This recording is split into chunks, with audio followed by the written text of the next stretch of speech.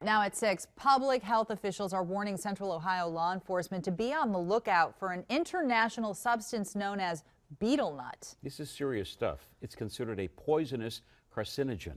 But police say teens are taking it to get high.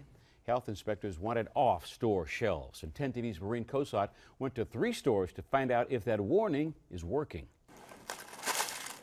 This product is called Tulsi. It contains betel nut, labeled by the World Health Organization as a carcinogen, and by Reynoldsburg police, a way for kids to chew it like smokeless tobacco and get high. We believe there's a euphoric effect, but it also affects their equilibrium. There's a general loss of balance and coordination that goes along with using these products. Reynoldsburg police say they've caught several teenagers who immigrated from Nepal abusing betel nut at the Summit High School campus, and say a plainclothes officer walked into this international market on Main Street Wednesday and paid $3 for an entire box of Tulsi. We walked right into the store, asked for it.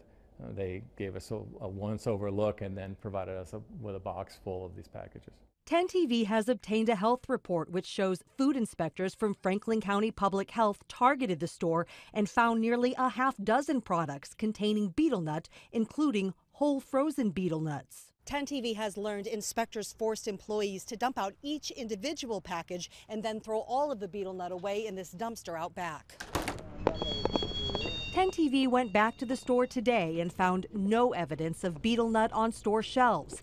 Health experts say betel nut isn't a controlled substance, but is linked to cancer of the mouth and esophagus and to tooth decay. Franklin County Public Health has inspectors continuing to search markets for betel nut before it falls into the hands of more teens. In Reynoldsburg, Maureen Cosat, 10 TV News. Franklin County Public Health says its inspectors have the power to embargo betel nut in licensed stores. The FDA and the Ohio Department of Agriculture are now involved in the investigation, too.